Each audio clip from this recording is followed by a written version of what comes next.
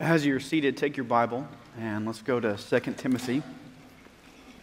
We're going to pick up in verse 8.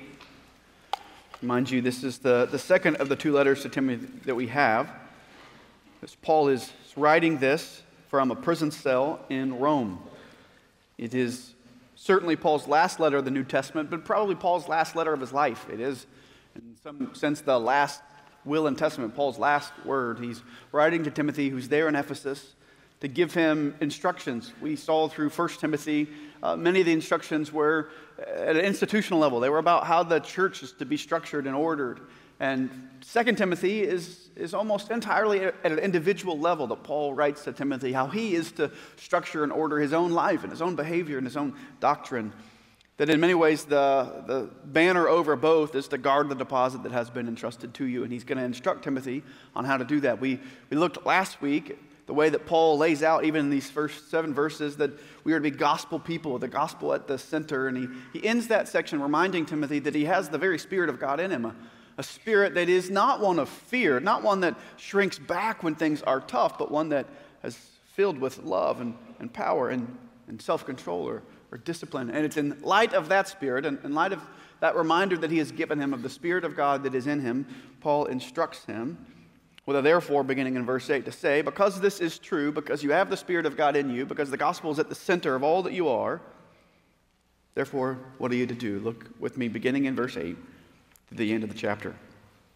Paul writes, therefore, do not be ashamed of the testimony about our Lord, nor of me, his prisoner, but share in suffering for the gospel by the power of God, who saved us and called us to a holy calling, not because of our works, but because of his own purpose and grace, which he gave us in Christ Jesus before the ages began, and which now has been made manifest through the appearing of our Savior Christ Jesus, who abolished death and brought life and immortality to light through the gospel, for which I was appointed a preacher, an apostle, and teacher, which is why I suffer as I do.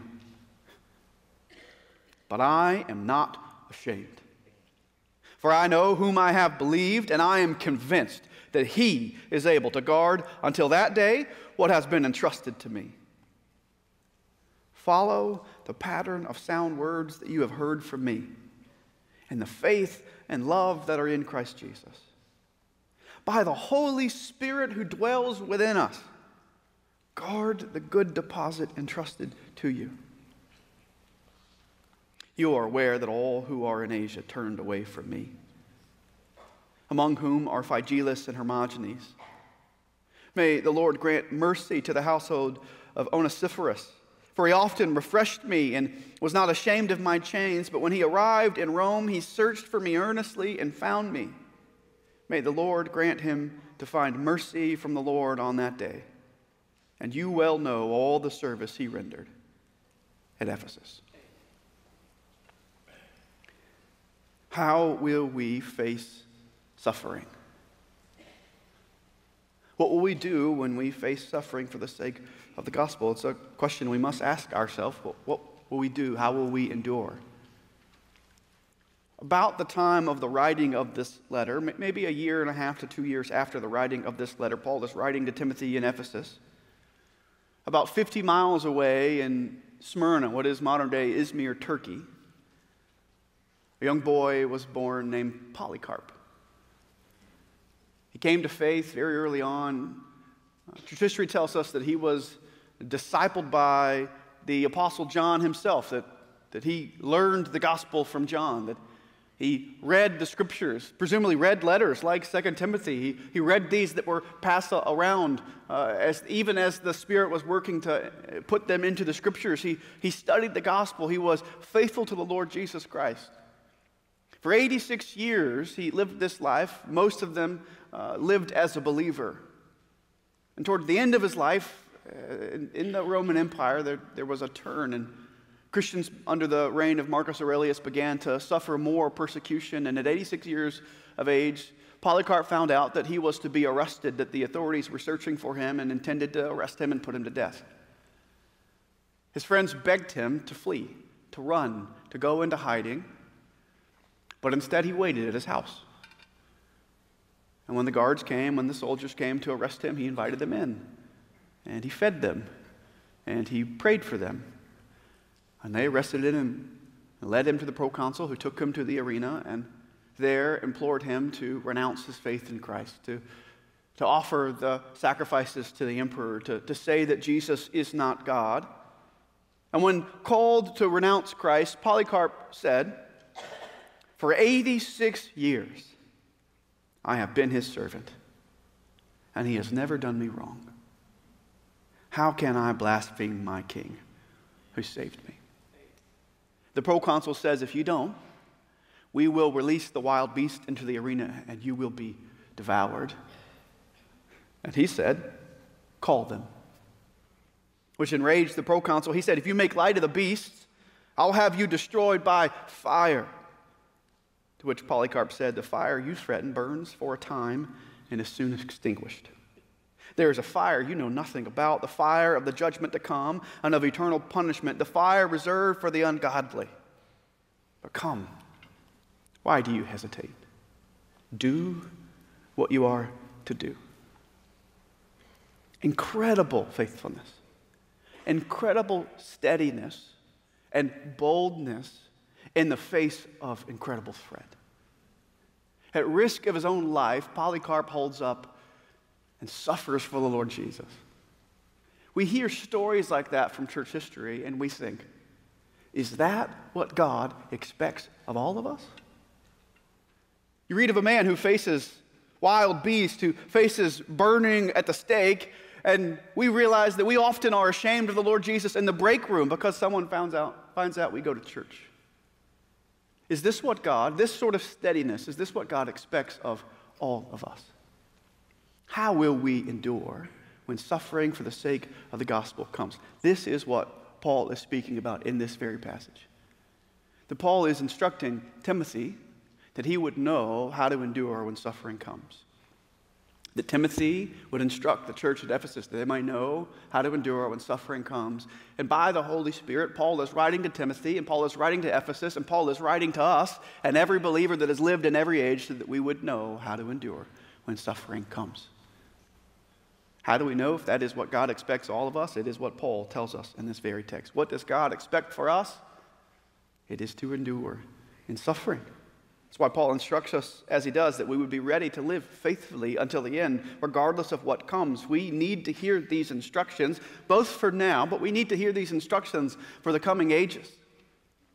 We need to, like all that Paul tells us, we need to pass these on to the coming generations, that if the Lord tarries, they too will know that for the sake of the gospel, suffering will often come, and they must learn how to endure. How can we remain faithful and endure in this life, even in the midst of suffering? The main command that Paul gives here in the text comes after that, therefore.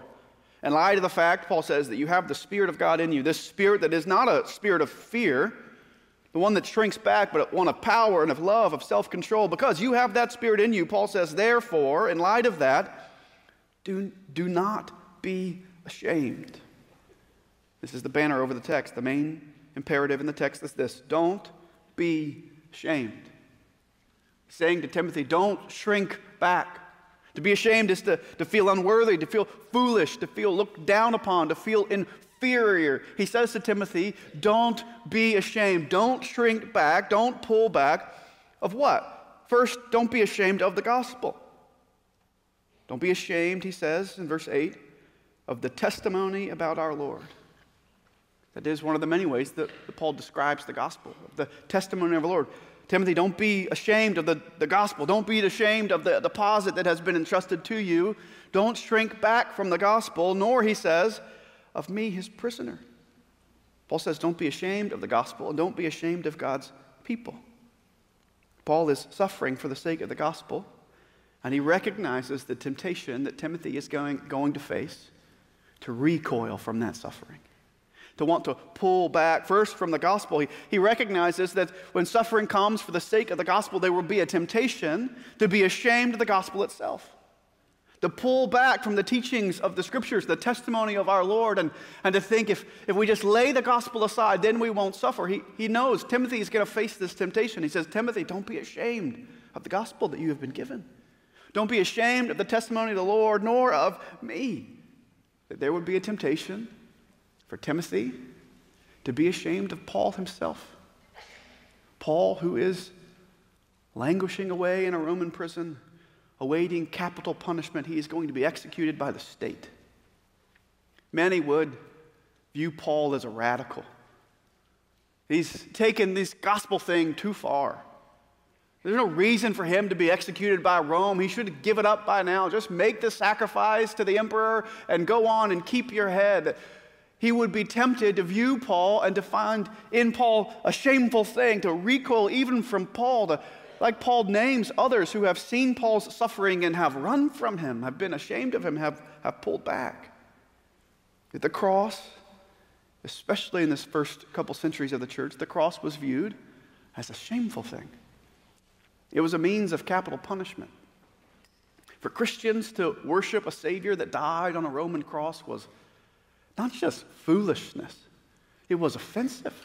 It was shameful. And in fact, one of the earliest graphic depictions that we have of a crucifixion comes from the second century. It is a graffiti that is drawn on the wall of quarters that housed probably servants. And there is a graffiti that shows a man dying on a cross, and the man has the head of a donkey. And the graffiti has there a man prostrate, lying, worshiping the man with a donkey head, dying on the cross. And the inscription of the graffiti says, Alexamenos worships his God. Mocking the foolishness of anybody that would worship a Savior who died on a cross. Interestingly enough, they found in the next room a different inscription in different handwriting that says, Alexamenos was faithful. The gospel, the cross of the Lord Jesus Christ, was foolishness and shameful to the people in the first century. Paul knows that Timothy is going to face the temptation, in light of the shame that would be heaped upon him, to pull back, to be ashamed, to shrink back from the gospel or from the people of God. And Paul says to Timothy, do not be ashamed. A lot has changed since the first century, but that has not changed. That here and now, in our own day, we too will face the same temptation that Timothy faces. The people of our day find the gospel to be as foolish, as shameful, as offensive as it's ever been. They find it not just foolish, but they find it outlandish that we would worship a carpenter from Jerusalem who died on a cross and claimed to be raised again. That is utter foolishness in our modern world. We will be tempted to pull back from the gospel, to be ashamed of what we have been handed, and we will be tempted to be ashamed of the people of God, to face suffering, persecution, slander that will come sometimes from your job, sometimes from your family, from your friends, to face the mocking, the shame that would be heaped upon us. Paul says there will be a temptation, just like Timothy, to shrink back, to be ashamed of the gospel which we have been given. That at times we will convince ourselves that it is easier to distance ourselves from Christ and his gospel. To say, well, yes, I might be a Christian, but I'm not one of those. Right? I'm not a lose your head to Rome sort of Christian. I'm not the crazy radical one. I'm the regular kind that you can accept to distance ourselves from the gospel. Paul says the same thing to us that he says to Timothy. Do not be ashamed of the gospel or of God's people. Why? Paul says, because you have the very Spirit of God in you. He has given you not a spirit of fear, not one that shrinks back, but he has by the Spirit given you power and love and self-control. You have the very Spirit of God that if you are in Christ, Paul says you have nothing to be ashamed of. In fact, the gospel, the very thing that you might be tempted to be ashamed of, Paul is going to say is the only hope for all the world. It is the only true thing there is. It is all that we have. Paul says to Timothy, do not be ashamed. I know you might be tempted to shrink back. Do not be ashamed. But what's he supposed to do? Don't be ashamed. But what positive thing? What is he supposed to do? He says, don't be ashamed, but instead share in suffering. I find it interesting that Paul does not first say, don't be ashamed, Timothy, but be ready to fight everybody at the drop of a hat. No, he says, Don't be ashamed. Don't shrink back. But share in suffering. What's he to do? Paul is saying to him, what are you to do, Timothy, when you suffer like I suffer?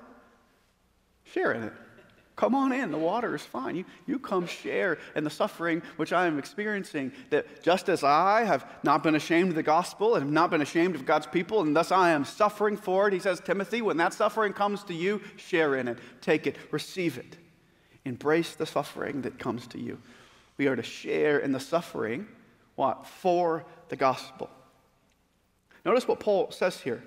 You probably missed it. He says there in verse 8, don't be ashamed of the testimony about our Lord, nor of me, his prisoner. How does Paul view his own suffering? His suffering is for the sake of the gospel. Paul says, they may think that I'm a prisoner of Rome.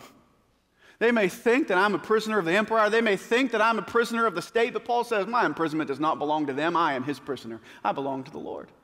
He says later, this gospel that he lays out, he says, this is the very gospel for which I suffer. I suffer for this gospel. Paul makes clear that his suffering is for the sake of the gospel. Paul here is not talking about the sort of suffering that comes to us because we live in a broken world, or the sort of suffering that comes to us because of our sin. The scriptures speak about how to endure and that type of suffering. Paul here speaks specifically of suffering that comes to us because of our faith in the Lord Jesus Christ. He says, what are you to do? Share in suffering for the sake of the gospel. There must be in us a willingness to endure shame and ridicule and slander and mocking for the sake of the gospel. This is, I think, incredibly pertinent to us. You must be ready and you must be prepared to suffer for the sake of the gospel. Many of you have found yourself in the last few years in situations in which you are already suffering for the sake of the gospel. I think, it's just my opinion, I think it might get worse before it gets better. And you need to be prepared to know that for the sake of the gospel, you might lose your job. You might lose family and friends. People might cut you out of their life and refuse to have any relationship with you because of your faithfulness to the Lord Jesus Christ. Students, middle, high school, you need to be prepared that in the coming years, you are going to lose out on scholarship opportunities and academic opportunities. You are going to be placed often on the outside of the group because of your faith in the Lord Jesus Christ. You need to know that it's coming, and you need to be prepared for it. Paul says, suffer for the sake of the gospel. Share in suffering that comes to us. We ought not be surprised by the sort of suffering that comes to us for the sake of the gospel. Jesus told us that this would happen. He said, if you want to follow me, you've got to take up your cross. Suffering was always baked into what it meant to follow Jesus. That in fact, this is just how the world works, that everything we love, everything we are committed to, takes sacrifice, takes suffering. It is baked in. You know this if you're married. Marriage is an embrace of suffering. Right? Put that on your save the date. Marriage is a commitment to say, I am committed. I have laid myself down in a covenant out of love and commitment. I am sacrificing and putting myself second. I am laying my wants and my needs and my desires to the side that I might give myself to another person, that I might embrace suffering for the sake of the one I love. Husbands, that's why you get up early. That's why you'll get up early tomorrow morning and go to work, often in a job you hate, to work long days to provide for your family because you have embraced suffering for the sake of the one you love. Parenting is the same thing. Moms, you know the reason you eat cold chicken nuggets off your kid's plate is not because that's your desired culinary experience. Why do you do it? Because you have embraced suffering for the sake of those you love. Everything we love comes with suffering and comes with sacrifice. The gospel is no different. Jesus says, if you're going to follow me, you're going to suffer just like I did. This is baked into what it means to be a disciple, that we are going to have to embrace suffering for the sake of the gospel. It is par for the course of what Jesus has called us to. Paul says, suffer for the sake of the gospel. Share in this suffering for the gospel. How? How do we do that? He says what? By the power of God. He's not saying, figure out how to endure this all on your own. No, he says, suffer for the sake of the gospel by the power of God. The means by which we will endure suffering is God himself.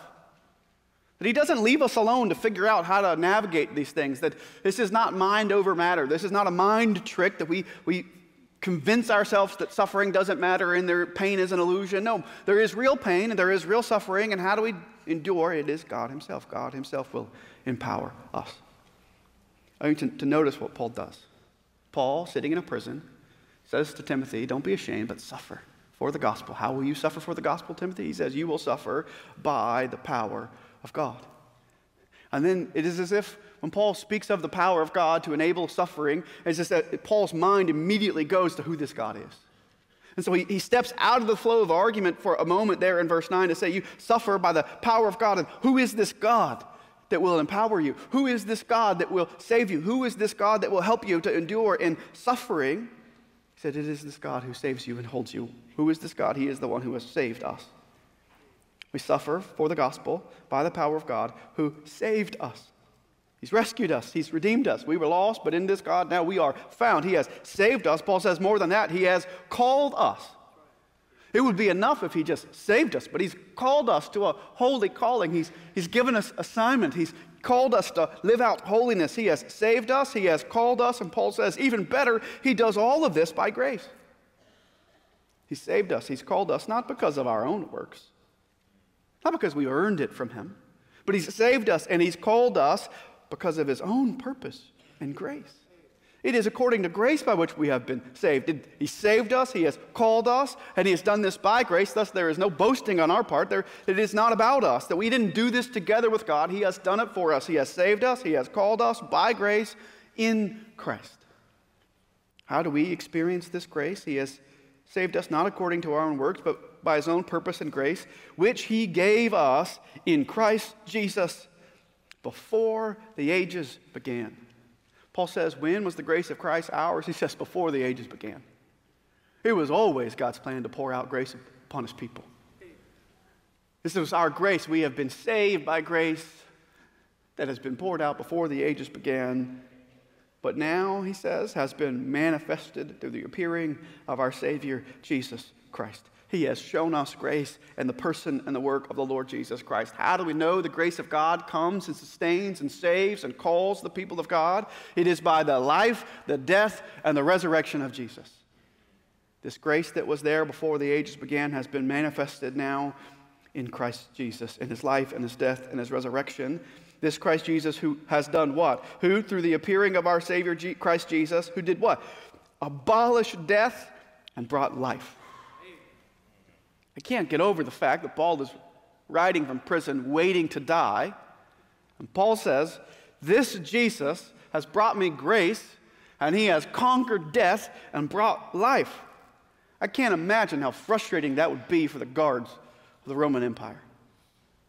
Where Paul can say, what's the worst you can do to me? You're going to kill me? Good luck. I follow Jesus. He's conquered death. Everything he has is mine. He has conquered death. He has brought life to me. What is the worst that can happen to me? Christ has already conquered that. He says we are saved. He has saved us. He's called us. He's done this by grace in Christ forever. He has brought death, abolished death, brought life, and immortality to light, to the gospel.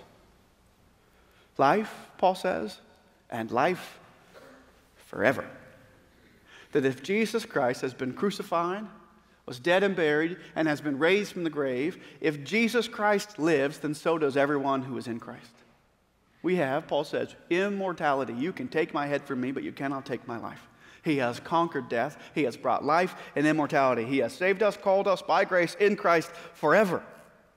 Paul says, this is why I suffer. If you're wondering, Timothy, why I don't pull back from the gospel, this gospel that tells me that I've been saved and called by grace in Christ forever, this is the gospel that I have been called to. This is the gospel of which I am a preacher and a teacher and apostle, and this is why I suffer as I do for this gospel, for this reminder of who this God is. He is lifting Timothy's eyes up that he might see the God who has saved him, to say, you can endure suffering by the power of God. If the Lord Jesus Christ is raised from the grave. Nothing else matters. What can this world do to us if in Christ he has abolished death and brought life and immortality? It's helpful for me to remember this even as a pastor. Because there are times that I'm tempted to shrink back from what is true and right and just and righteous. And it's helpful for me to remind myself, what's the worst you can do to me? Fire me? If it goes really bad, maybe kill me. I hope not. What's the worst that can happen to me in this life? Christ has already conquered it. In him, I have life and immortality, life forever. Whatever comes to us in the coming days, in the coming weeks, in the coming years for the sake of the gospel, Paul says you can suffer. Embrace the suffering that comes for the gospel by the very power of God in you. It is God himself who will enable you, who will lift you up, who will empower you to endure. We suffer for this gospel. Share in suffering for the gospel by the power of God. Paul says, with confidence. He says, this is the gospel which I preach and teach, and I'm a steward of. It's why I suffer as I do, because this gospel is so glorious. This truth is so life-changing, I'm willing to suffer and give everything for this truth. But I want you to see that Paul suffers, but he suffers with confidence. I'm not ashamed, he says. I want you to know, just as I've told you not to be ashamed, this is the gospel for which I suffer, but I am not ashamed. Why? For I know whom I have believed, and I am convinced that he is able to guard until that day, that is the end of all things, what has been entrusted to me. Paul says, why can I suffer and not be ashamed? Because I know the Lord. The gospel that I just outlined for you, I know that God. I know him and I trust him, and I am convinced, I am convicted that that God is able to guard both me and whatever he has entrusted me with, that is the gospel, that he will see me through until the end. That Paul suffers, but he suffers with incredible confidence and unshakable hope. I wonder if, as Paul is in prison, if he thinks of the Old Testament story of Shadrach, Meshach, and Abednego. Remember the story that King Nebuchadnezzar had called them to bow down before his image, to offer sacrifices to an idol, and they politely declined. No, sir, we can't do that. And he threatens them, like Polycarp, I'm going to throw you into the furnace. And do you remember what they say to him in Daniel's book? They say, oh, Nebuchadnezzar, we have no need to answer you on this matter. If this be so, our God, whom we serve, is able to deliver us from the burning fiery furnace, and he will deliver us out of your hand, O king. Oh, God is able to save us, even from your furnace. They go on, though, in verse 18 to say, but if not, be it known to you, O king, that we will not serve your gods or worship the golden image that you have set up. They say, oh, we won't bow down to you. Our God will save us from the furnace. And if he lets us burn up, we still won't worship your idols. We still trust our God. That is the sort of confidence that we endure suffering with.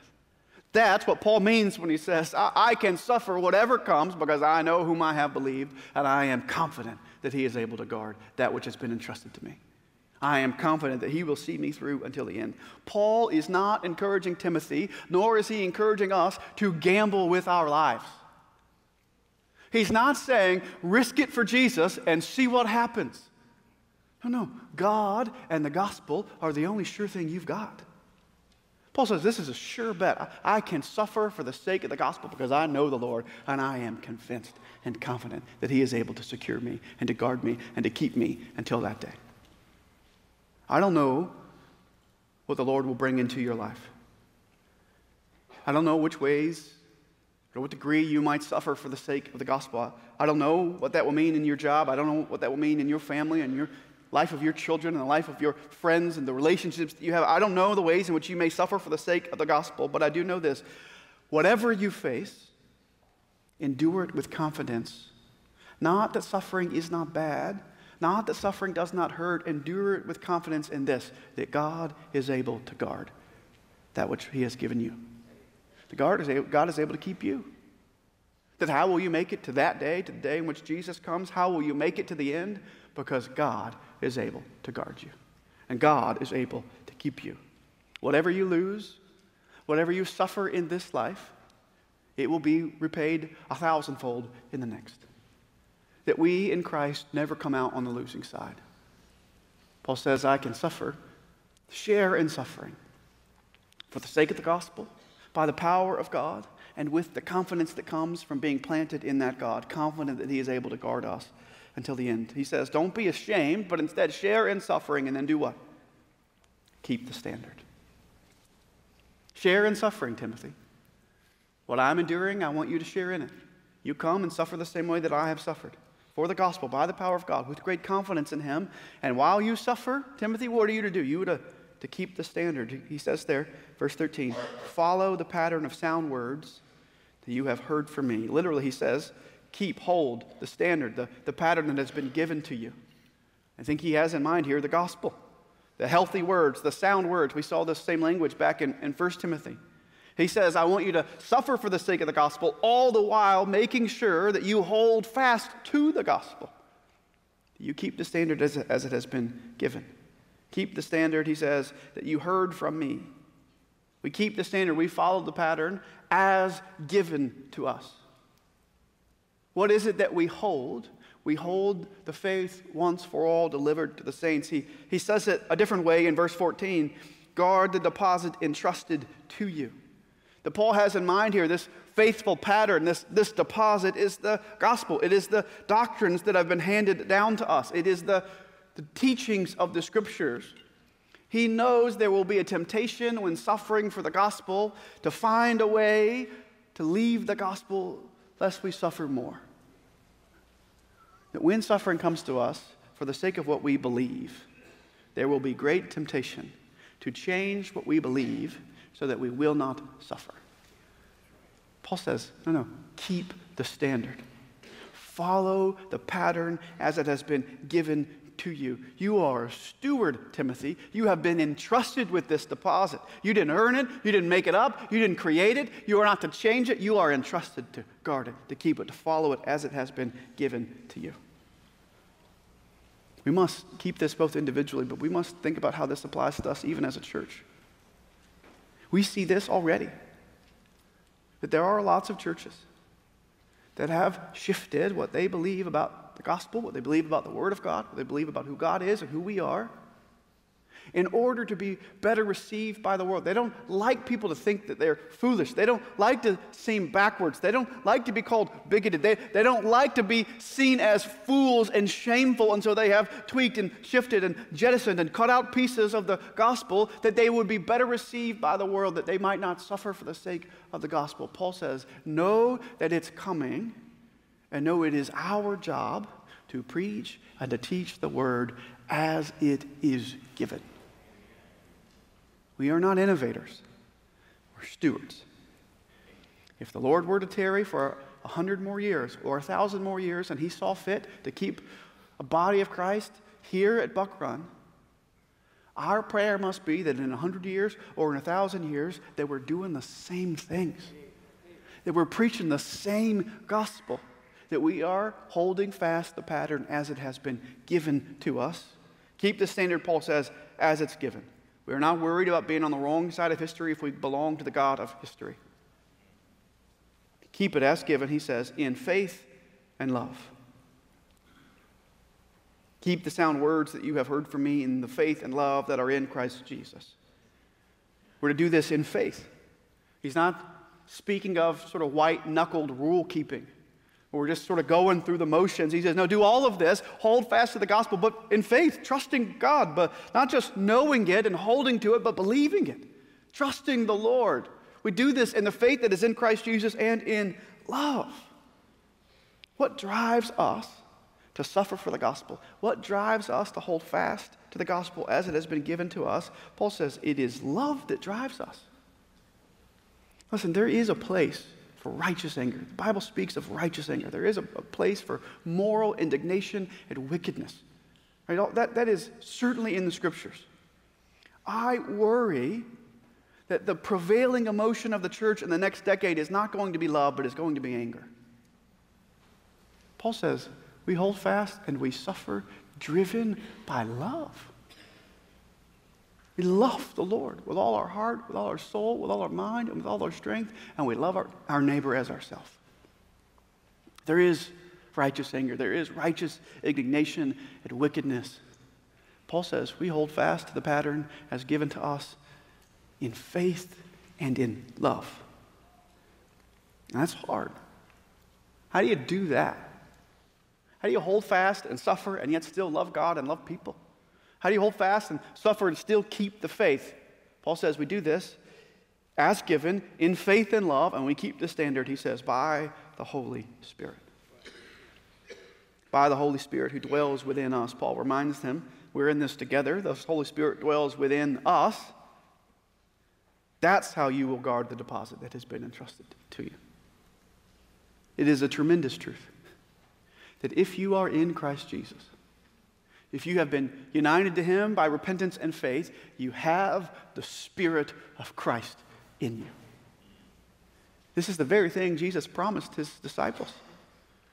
When I leave you, I will not leave you alone as orphans, but I will send to you a helper who will lead you into all truth. He has promised to protect us and to guide us and to enable us and empower us by his Spirit. Paul says we are to do all of this by the Spirit of Christ that dwells within us. He has promised to keep us. How will we endure suffering and hold to the gospel? It will be only by the work of the Spirit in us. If we are still faithful here in 1,000 years or in 100 years or in 1 week, it will only be due to the power and the work of the Holy Spirit in us. We are wholly dependent on him. How will we guard the deposit entrusted to us? By the Holy Spirit that has been given to us. We can do this only because he can do this. We can be faithful only because he is faithful. We are empowered to endure only because he enables us to do it. We are wholly dependent on the Spirit in all things. Paul says, keep the standard as it's given to you in faith and in love, even if you're all alone. You have the Spirit to enable you, and yet Paul recognizes that in this life, that often it will feel like we are the only ones left. Verse 15 through 18, Paul gives two examples. One of those who have fled from Paul, who were ashamed and left the gospel, and one who stayed faithful. He says, you're aware that all who are in Asia, which references that whole area of Turkey, they all turned away from me. Especially, he names two people, Phygelus and Hermogenes. They turned from him. They saw Paul's suffering, and they were ashamed of the gospel and ashamed of Paul, and they abandoned him. They left. The implication here, Paul is saying, is they should have been there. When I was arrested and when I was imprisoned, they should have been there. They should have supported me. They should have cared for me. They should have been with me. Paul says, everyone has abandoned me. They have all left me. In this life, as we seek to follow Jesus, some, maybe many, throughout the years, will begin to suffer for the sake of the gospel, and in shame will walk away. You will find that as you suffer for the sake of the gospel, that in the seasons and the moments that are the darkest, you will find that there are some people that should be there beside you, and they are nowhere to be found. They have walked away from the gospel, and they have walked away from God's people. Paul says, all in Asia have left me. They have abandoned me. They have walked away in shame. And then he says, but not everyone. There's one man, he says in verse 15, may the Lord grant mercy to the household of Onesiphorus. We've got a lot of babies coming at Buck Run in the next few months. I'd like to have a few Onesiphorus running around in the spring. I think this is a beautiful biblical name. Everyone else left me. He says, but him. He refreshed me. He was not ashamed of me. He says when he got to Rome, rather than finding a way to get away from me like everyone else did, when he got to Rome, he was going around saying, hey, do you know where the prison is? My guy Paul is in there. I need to get to him. He searched diligently, earnestly until he found me. He says in verse 18, may the Lord grant him to find mercy from the Lord on that day. The fact that he says in verse 16, may the Lord grant mercy to the household of Onesiphorus, has led some to question whether or not Onesiphorus maybe at this point has already been martyred for his faith. That Paul is asking blessing upon the household, his family. And that on the day of judgment that he might find mercy from God. We don't know for sure, but what is clear is that there was nothing that would dissuade him from coming to Paul's aid. He says, you know him. You know how well he served at Ephesus. He refreshed me. He sought me. He did not shrink back from me, but instead he came. When everyone else walked away, Onesiphorus walked towards Paul. When they ran from shame and from suffering, he ran towards Paul and embraced it. Listen, many will leave, and many will shrink back. There will be times, students, in your classrooms, in your jobs, in your family, there will be times in which it seems that everyone else has abandoned the gospel, that you are all alone. It will seem like you are left by yourself. Be reminded, God has his people everywhere. That we're to hold fast and to endure, even if it seems like we are all alone. Don't be ashamed of the gospel, but press on, endure, hold fast, even if it feels like you're all alone. Paul says you have the Spirit of God in you, a spirit that is not a fear to cause us to shrink back, but one of power and of love and of self-control. Do not be ashamed of the gospel, but share in suffering for the gospel, by the power of God, with great confidence. Guard the gospel as it has been given to you in faith and love by the Holy Spirit. Even if everyone else leaves, you stay faithful. We must not be ashamed of the God who has saved us, but we must be willing to share in suffering, to hold fast to the gospel regardless of what comes, like Paul did. And like Timothy, and like Polycarp, who said, I have served him 86 years, and he has done me no wrong. How can I blaspheme my king who saved me? The proconsul became so angry with Polycarp that he marched him out to the center of the arena and declared, Polycarp has confessed to being a Christian. And the crowd cried, burn him. And so as he stood by, they built a fire. And they placed Polycarp on the pyre, and they began to tie him, and he stopped them and said, no, the same Lord that has brought me here will keep me here.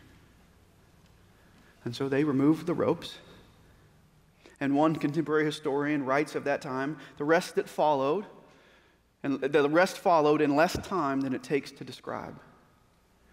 Crowds gathered logs, the pyre was ready, and Polycarp prayed, O Father of thy beloved and blessed Son, Jesus Christ, I bless thee for counting me worthy of this day and hour, that in the number of martyrs I may partake of Christ's cup, to the resurrection of eternal life of both soul and body. And when he had offered up his final amen and had completed his prayer, the men in charge lit the fire, and a great flame shot up. Faithful until the end. How will we endure suffering? What is it that God expects of us? That we would share in suffering for the gospel by the power of God in us. The Lord kept his promise to Paul. And the Lord kept his promise to Timothy. And the Lord kept his promise to Polycarp, and we can be assured that that same God will keep his promise to us. When suffering comes, our faith is in God. We know whom we have believed, and we are convinced that he is able to guard that which he has entrusted to us. We are not ashamed of him, for he is our only